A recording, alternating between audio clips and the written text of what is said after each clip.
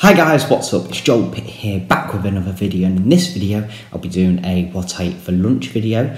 The last time I did a what I eat for lunch video was the 8th of November 2022, so it has been at least a year since I last done one, because I've just been doing like reviews and all that normally instead of what I eat videos. But today I'm reviewing a chicken pizza, or in Italian pollo, which is P-O-L-L-O. And it's a Dr. Oetker pizza, and it's a ristorante from Tesco. I have had it before. There was two pizzas I got given by one of my mates, so this is one of two left. So we're gonna give it a try. It's quite thin, and if you saw, the chicken looks very orange. So I'm gonna cut it up so I can show you.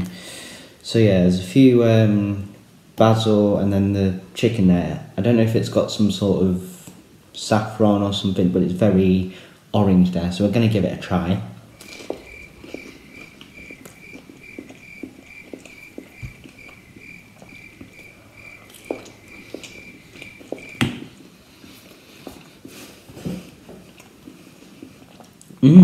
Very good.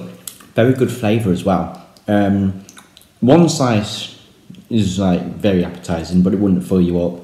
Half a pizza, it's alright, but if you're really hungry, I would suggest having a whole pizza. I'd say that's pretty good. But I give that a 7 out of 10. I was expecting maybe a little bit more spice from the chicken. But yeah, I mean, it tastes good, but then maybe a bit more taste on the basil or something.